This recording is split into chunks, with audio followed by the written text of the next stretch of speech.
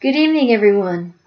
My name is Edith Diaz, and this is my third class to take toward my master's degree in English at Texas A&M Corpus Christi. First of all, I'd like to say that I am extremely excited to be a part of this coursework with Dr. Garza. I have looked at the syllabus and I have read some of the chapters in our two textbooks, and I've found everything to be so extremely interesting. I think it's important for me to note from the very beginning that this is a topic that is so dear to my heart. I am only a second generation born in this country, and having said that, I think it's also important to note that my family lineage has been here prior to 1848, when we gained our independence from Mexico, and prior to 1845, when Texas became part of the United States. And so we have a quote in our family where we say that, well, we didn't necessarily cross the border just kind of crossed us, right? And we've been blessed ever since. My family is extremely proud to be living in what Daddy calls the greatest country of the world. And having said that, we have military family members who have served in the United States military in World War I, World War II, Vietnam, Korea. I said those backwards, I'm sorry about that. Korea, Vietnam, Desert Storm, and Afghanistan. And we're very proud to live in this country. As I think about our assignment, because when I read the syllabus, it's my understanding that the underpinnings of this course are going to be the analysis of an image that represents, in my mind, the U.S.-Mexican border. And so, having said that and thinking about that, I would like to say that I'm going to be looking at this from three different perspectives. The first one, as I just stated, is my family's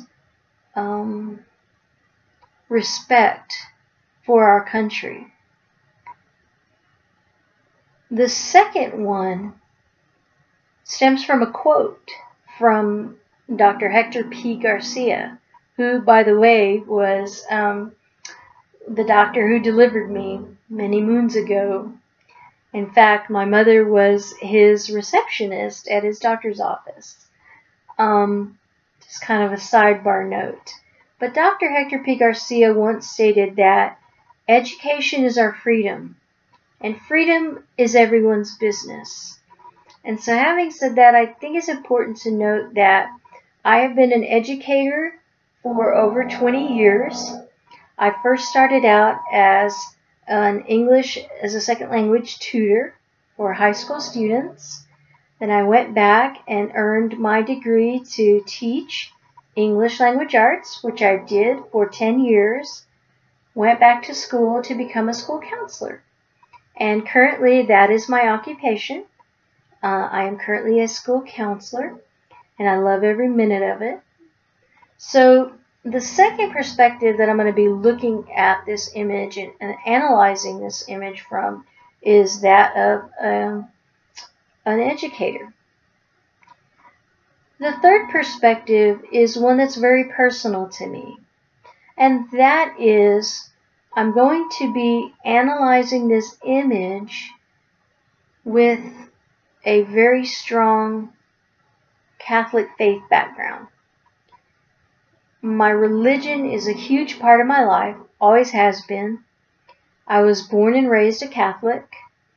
We can date back our ties to Catholicism back to the 1700s. We have baptismal records from are family members from the 1700s. And so, you know, I just come from a very strong Catholic family. So those are the three perspectives from which I will be examining and analyzing this image that I select. Regard for country, regard and respect for country, education, the importance of, and religion. More specifically from Catholic faith. And so, having said that, I've been looking at different images, and I've been trying to select one, and I know that Dr. Garza said I wouldn't do it until I've read the chapters, and right now I'm just the wheels are turning. I'm just kind of thinking about stuff right now. So I haven't solidified my plan yet. But I think I just wanted to share with you that I'm probably going to be analyzing from those three perspectives. I'm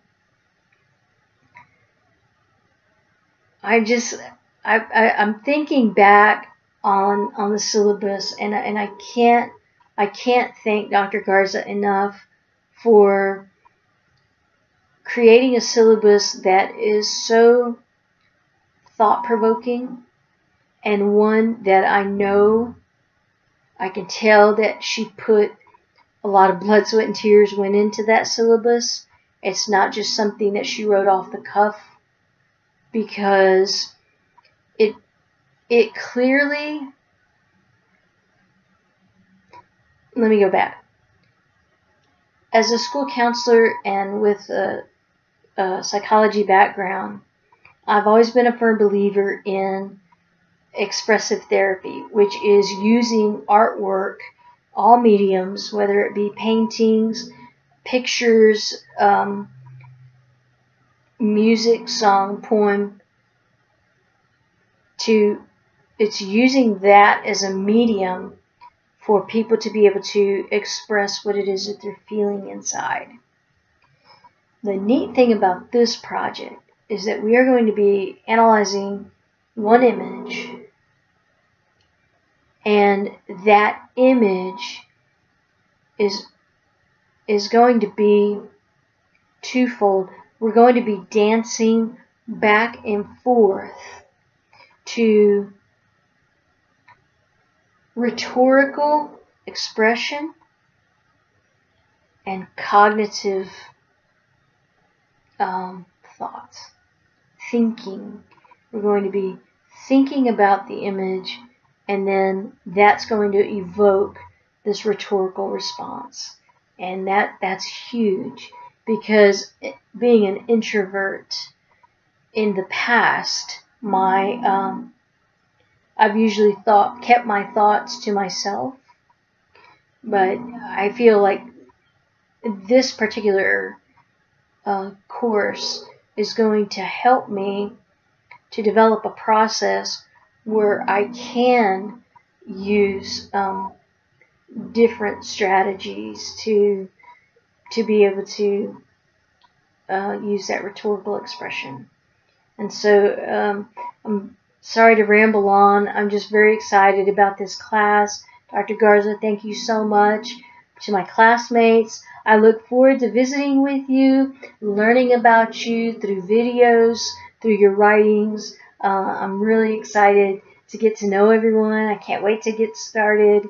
And if you have any questions of me or have any comments, feel free to email me.